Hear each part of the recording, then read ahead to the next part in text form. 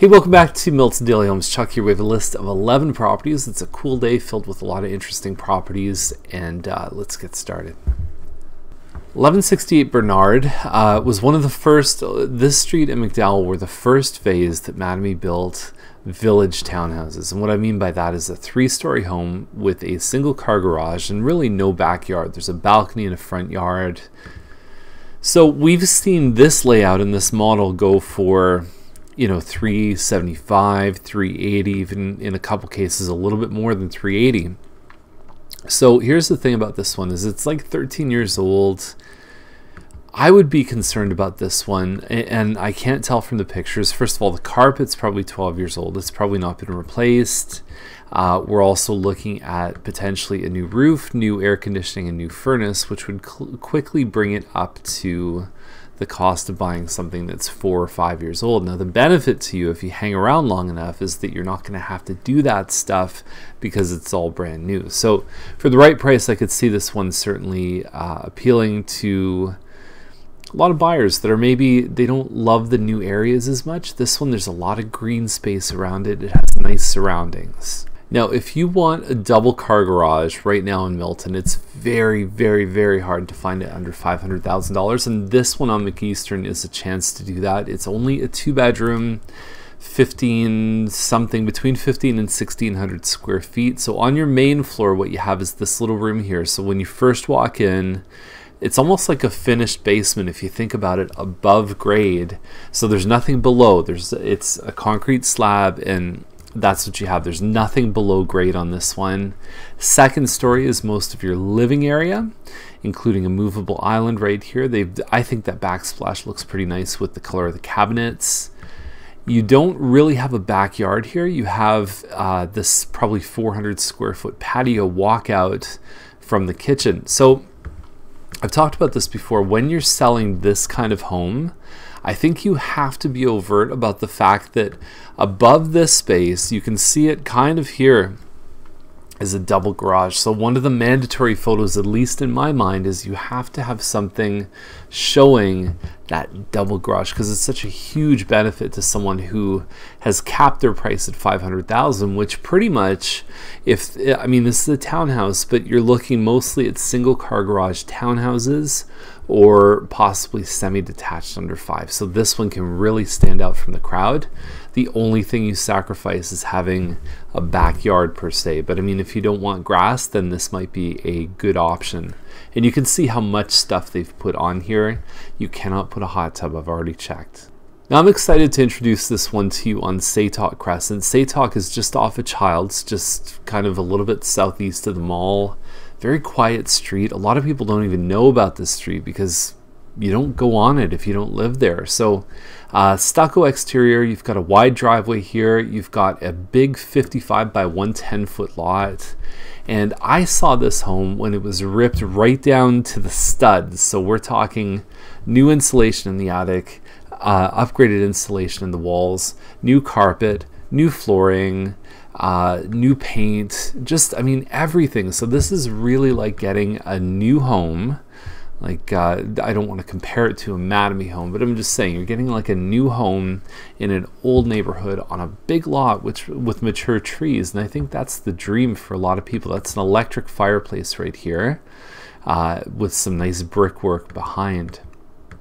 So the other thing here is it's got 4 bedrooms. So most of the detached homes, especially in this price range, you go up to Dorset Park, you're going to find a lot of them are 3 bedrooms. That 4th bedroom can be a huge benefit to somebody, and they're all nice sized rooms. And then you have a finished basement. There's a couple shots of the lot. There's a little deck coming off the there's the walkout from the dining area. It's awesome. I'm excited to bring this one out. I think it was priced really well, and I think we have so far a lot of activity. So if you want to see this one, reach out to us right away. Let us know, because I have a feeling, you never know for sure when you launch something, but I have a feeling that the activity is really going to start to move on this. So we've seen a couple homes on Clements and even up in Dorset Park go for right around $700,000. This one on Sunnyvale is $709. It's a 58 by 116 foot lot, which is a little bit bigger than you see in this neighborhood.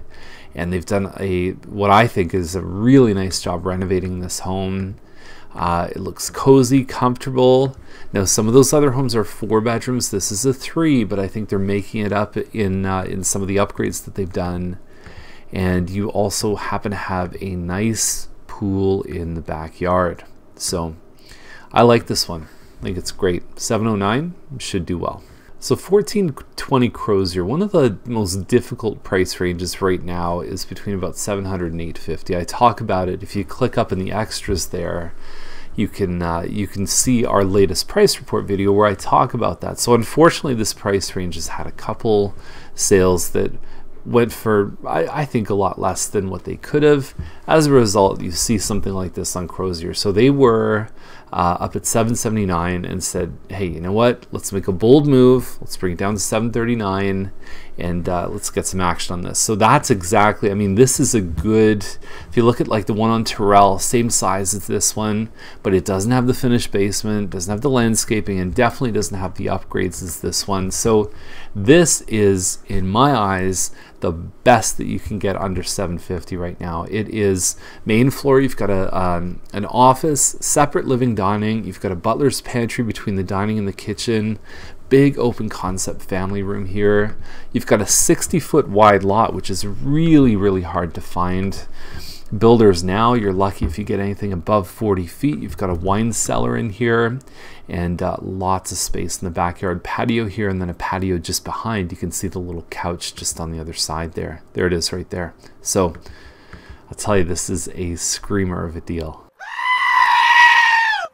Last one on the list is Taylor Court. So it looks like it's 3,000 to 3,500 square feet without a finished basement. That's usually, this price range usually has larger homes, especially if it's only on 1.6 acres. So really what they're playing in here is the quality game, is that they do have a very nice looking home. I would argue probably better than a lot of the ones in this price range. That's a nice little outbuilding right there. Triple car garage. So they've got the you know, the Viking range and everything like that. It's a nice home, but like I said, you can find bigger in this price range. So I'm hoping that this one is dressed to impress. If you look at where it is, it's right by Brookville Public School. It's this lot right here. So even though it's 1.6 acres, it looks like you've got a tree line that cuts through the lot there. So functionally, are you really going to use this part of your lot, or is the other guy going to get the benefit of it?